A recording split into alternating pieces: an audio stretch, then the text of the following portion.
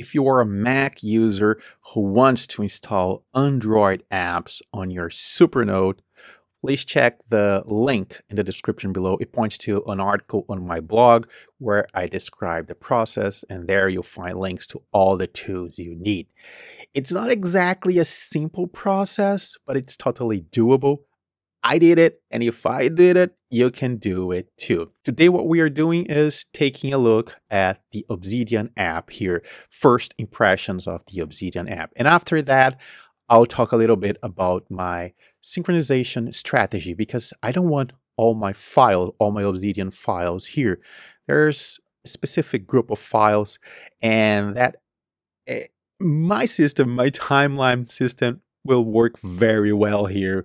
You'll soon understand. Okay, let's take a look at it. Slide down, and here it is, the Obsidian app. Everything here is original. It's a brand new account. There is nothing here. I just want to show you how it feels without any change. In fact, there's a small change, so let's go there. The only thing I did, let's go to settings. The only thing I did in appearance was to change the accent color to this whatever dark tone this is, I don't know. So it looks like the darkest of it all, and that's the only thing I did. So let's take a look at it. There's some ghosting, but as you can see, it goes away, and it's super easy to refresh the screen on the Supernote. Just do this, slide from the bottom to the top, and it will refresh. So let's create a new note. Oh, I'm also using Note, this writing, handwriting. You can use the keyboard, but the handwriting here works so well that I always use the handwriting. So, and writing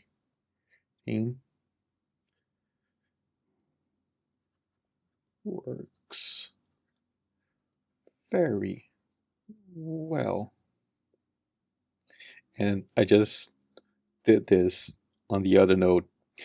I didn't know what was going to happen, but look at this. If you draw an emoji, oh, it didn't work this time. Okay, now it worked. It's pretty cool. The only problem I'm seeing here, it's not a problem. It's just, I don't know. I don't know why. See, I guess when I hover the pen here, it activates something, and it's kind of maybe a right click, I don't know. So if I hover before touching here, it doesn't open this drawer here, this panel. I have to just do this, avoid the hovering, try to avoid the hovering.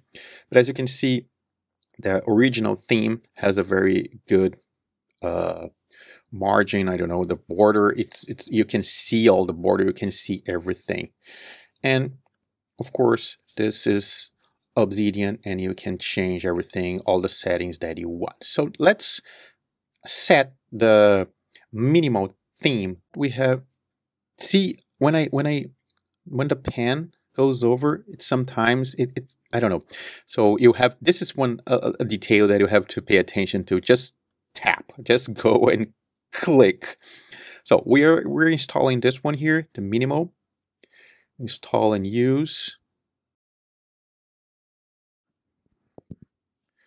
Let's go back.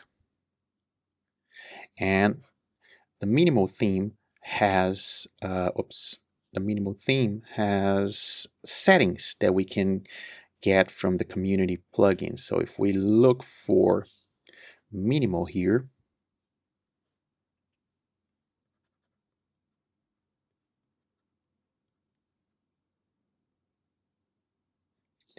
here it is. Install. These are the theme settings. Enable. And here, down here, minimal settings, we're changing two items here. The first one is this one here. I'm gonna select e-ink.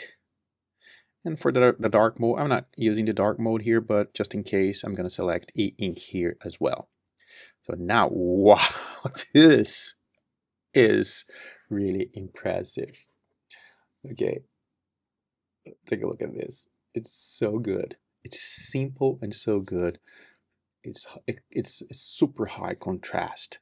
I don't know if you watched the other video about the minimal theme on the Penstar, but exactly the same thing happened here. There's no border here. You know what? Because this is the Android app, it is thinking that this is a phone. And I don't know if you remember, but the drawers on the phone, they cover almost the entire page when you are using Obsidian on the phone. The side and left drawers, the panels, they do this on the phone. Anyway, I think it should have a line here. This would make it much easier to understand what's going on. Okay, that's that. Let's talk about synchronization. I tried something that didn't work. I just want to talk a little bit about it because it was fun.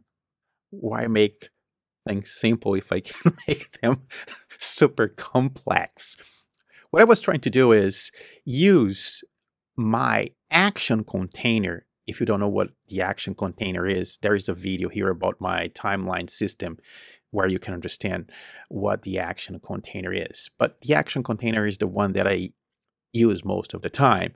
And my plan, my crazy idea was to synchronize the action container, only the action container using Syncthing, synchronize that with the Supernote, but inside a folder, which was a vault that I created on the Supernote vault. So Syncthing would grab the information from the action container, which is a folder in my Obsidian vault, the one I synchronize with all my devices, grab the contents of that folder and synchronize the contents of that folder with another folder also called action container, but inside a different vault, the Supernote vault. That's crazy, right? I thought that would work because it's kind of like copy and pasting things from a folder to another. And it kind of worked, but something was not triggering the information that a new file was inside the folder on the Supernote side. If I forced the Obsidian app, forced to close the Obsidian app, and then come back and then open the Obsidian app, sometimes I would see the files there. Other times I wouldn't. So I scrapped that plan. That was too messy. And I'm now synchronizing an entire vault with the Supernote. So let's take a look at it. Before that, there's one more detail that I have to share with you about syncing. If we go to the Obsidian Help Center, you'll find this sync settings and selective syncing. And if we scroll down here, we can exclude a folder from syncing, and here are the instructions, okay?